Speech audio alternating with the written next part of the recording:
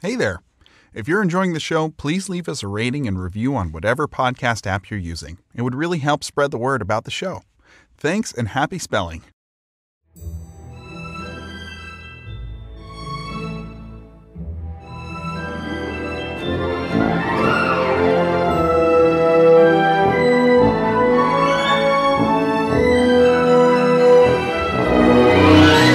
Hello, and welcome to Dispel Magic, the podcast where we overthink how the magic of D&D might shape your campaign setting in surprising and unexpected ways. I'm Benjamin, game designer and writer. And my name's Dane. I'm a dungeon master, podcaster, and voice actor. Benjamin, can you hear me? I can hear you, Dane. Yeah. Oh, very good. From across the grave, Whoa! I speak to you. And that's because you've cast Speak with Dead, which is the spell we're going to talk about this episode. That's right. I really like this spell in games. It really opens things up to players, but I also feel like it's not used in as many games as I would like. How often do you see this getting used?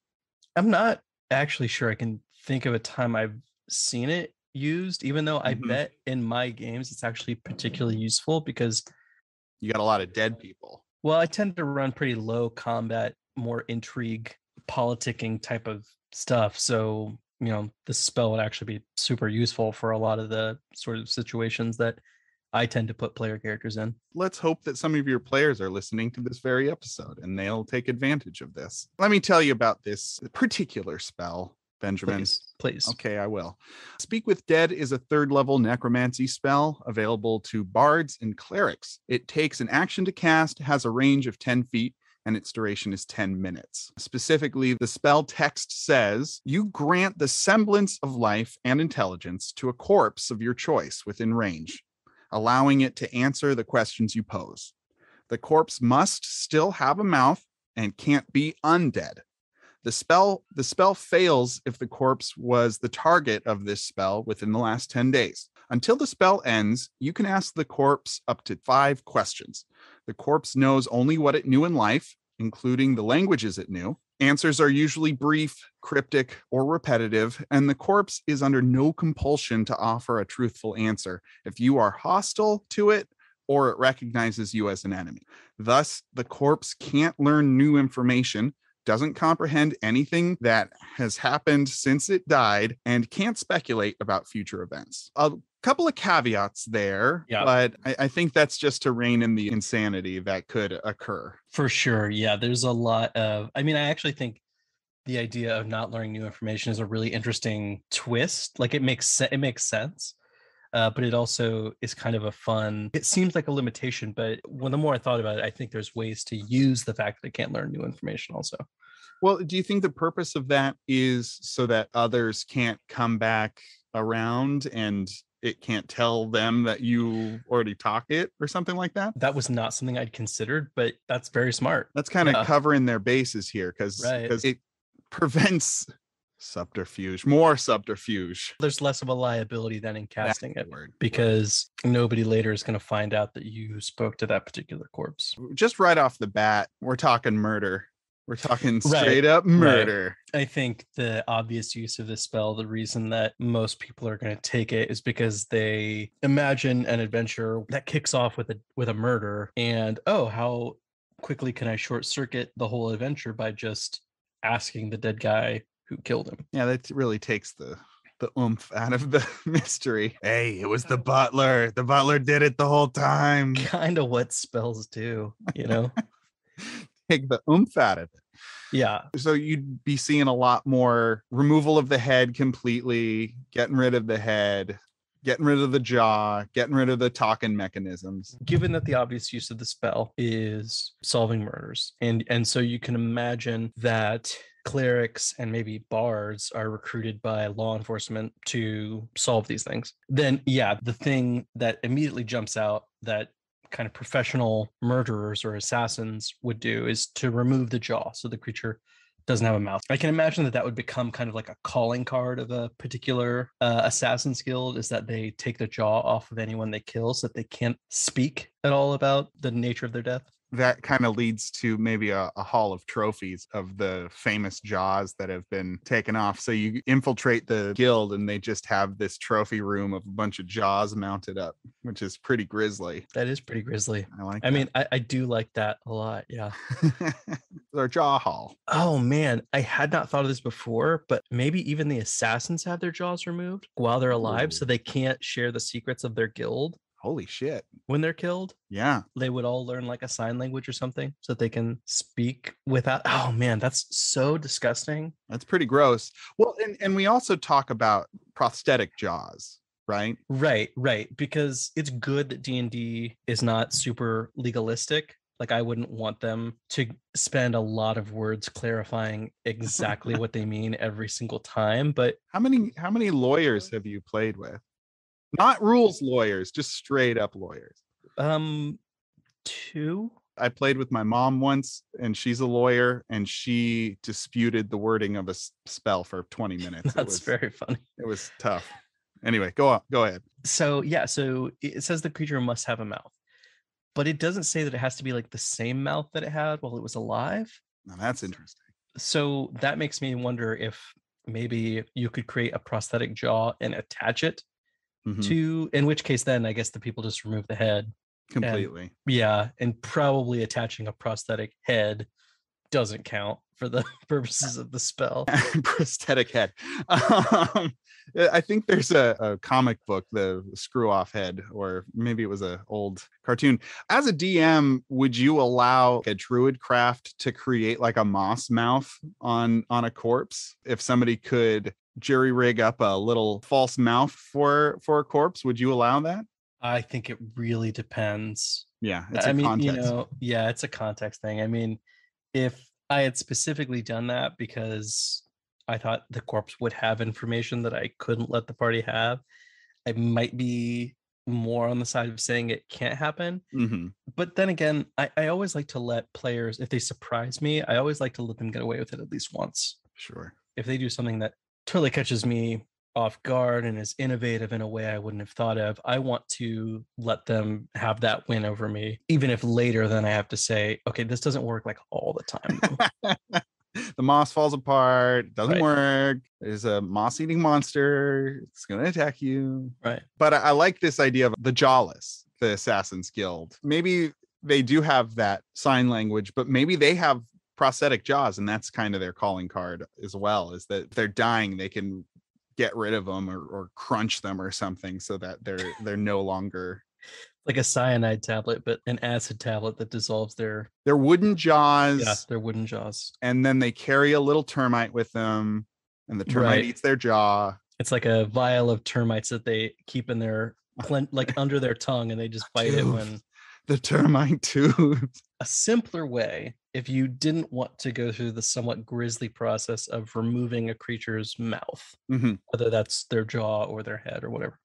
A simpler way is if your assassins could just cast Speak with Dead, because the spell has a clause that it doesn't work on the same corpse for another 10 days. Kind of gives you a lead. You can get going without worried about somebody on your trail. Exactly. Which is kind of maybe more something a non-professional, well, I guess even professional killers might do this. It's almost 2 weeks to hide, relocate, whatever else you need to do. Remove your own jaw. Right. 10 days. That's a lot of time to plan your way to appear innocent or to escape the law. Now, I'm excited for this next idea. I really love what you came up with for this next thing. You're talking about important people who have passed on with important information and creating libraries of their preserved heads. This was really cool. Yeah. So the idea that I had was that there would be these ossuary libraries, like these huge halls of bones. As far as I can tell, this works on skulls, like a skeleton bones or a corpse. So as I say that, I also think the existence of this spell sort of compels people to, or D&D societies to utilize mummification techniques, because they want bodies to stick around as long as possible so that they cast the spell on a corpse as long as possible.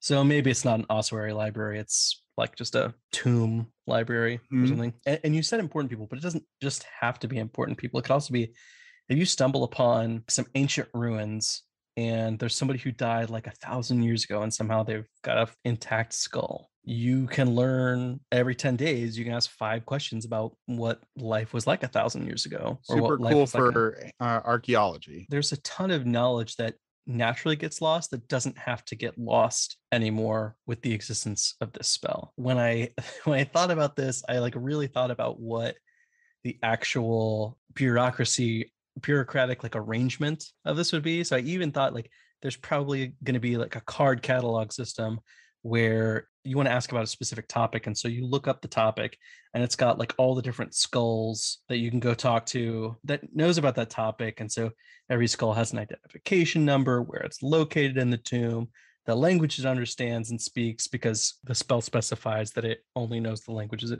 knew in life. And then the other kind of topics the deceased is known to have answers to. And this just kind of creates this really wild type of library, and what kind of person works in that library and what are their daily duties. They're going around, they're casting the spell on ones that they need to know more information about. They're upkeeping, they're making sure rodents aren't around, they're making sure the bugs aren't around. And I'm almost thinking of heads under glass bell jars, similar to a Futurama or something, where you're going through and you're kind of cleaning the glass. There's just a guy who cleans the glass. Yeah Well, so I'd mentioned mummification techniques as being something that might become common with the existence of this spell. But there's also the spell Gentle Repose, which I think is a 2nd level spell that when you cast it lasts for 10 days and it causes a corpse to not decay. For the purpose of the spell, the only parts of it that Gentle Repose matter is that it causes the corpse to not decay during that time, and the corpse can't be raised as undead during that time, which are like the 2 things. Oh, that's important. That can mess up this Speak with Dead. And Gentle Repose is a ritual. This person can just go around. Their job is to preserve one of the librarian's jobs is probably wandering around casting Gentle Repose on heads every day. The kind of more local libraries that maybe don't have such a person, then they have some process to clean all the flesh off of it, so they only have to take care of the bones. That's kind of grisly, but also, this is our process. We put it in a pit with these bugs that take all the flesh off. Well, it's really neat because people, sometimes people have this idea that they want to play like a good necromancer, and they wonder what that would look like.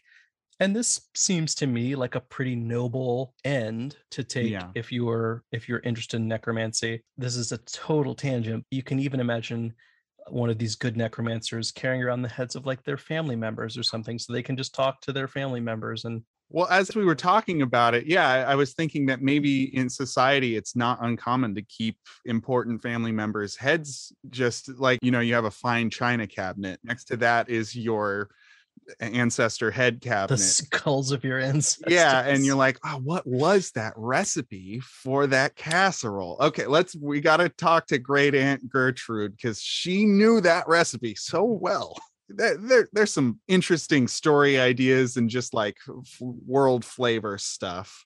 We kind of talked about this library idea, but one of the things that really struck me though is that people would make a really great effort to preserve famous philosophers, historians, and leaders, because these people could all continue to offer whatever lessons or guidance in death that they did in life. Now, it's obviously much different.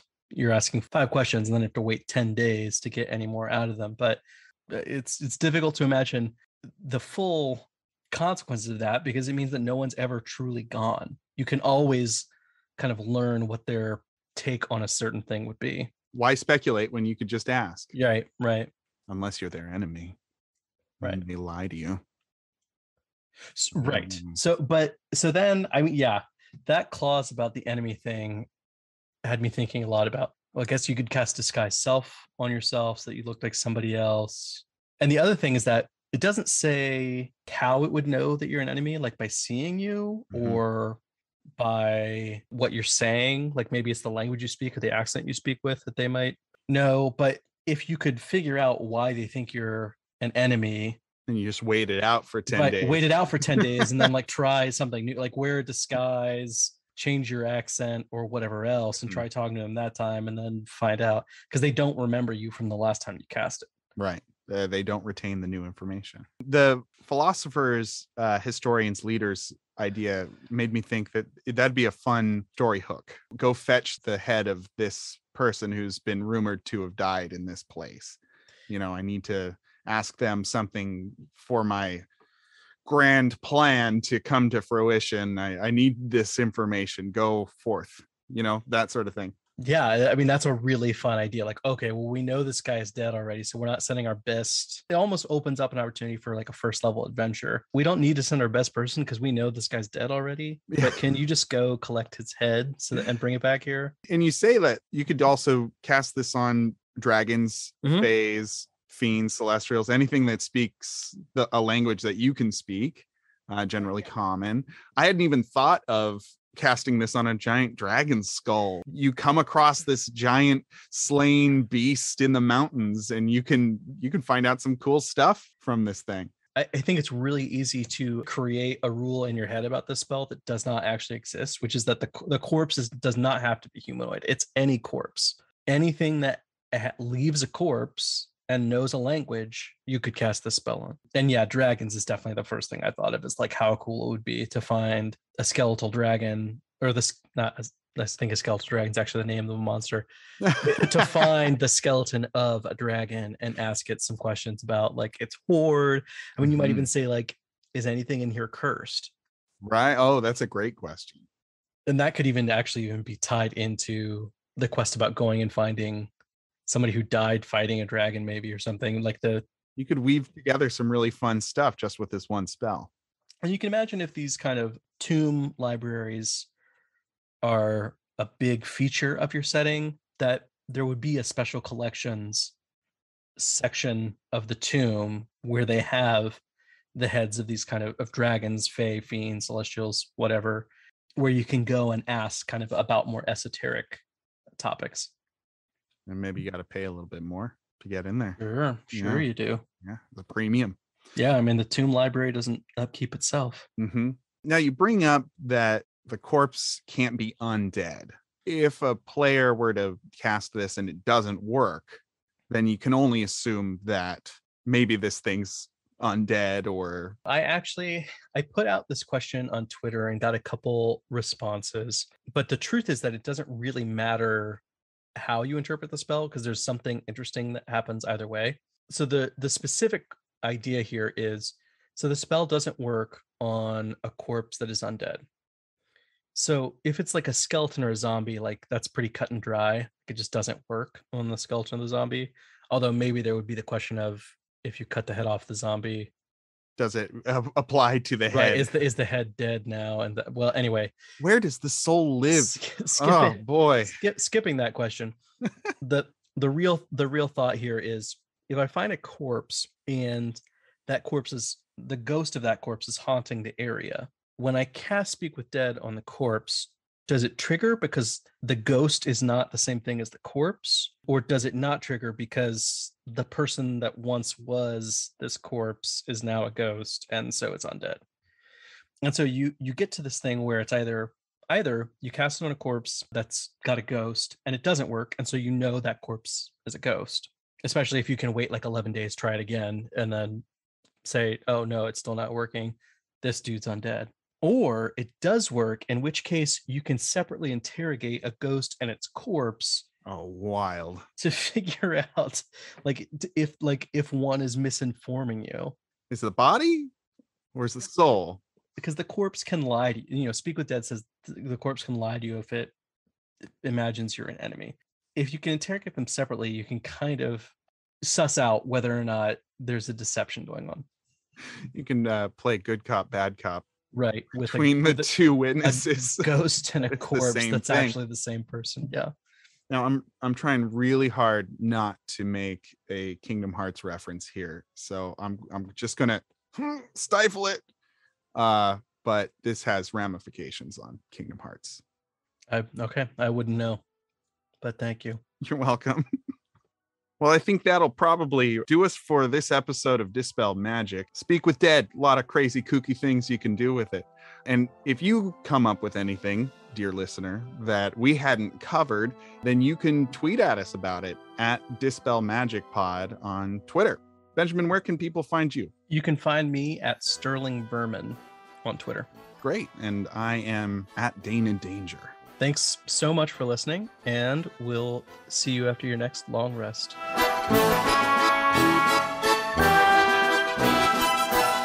We hope you've enjoyed this episode of Dispel Magic.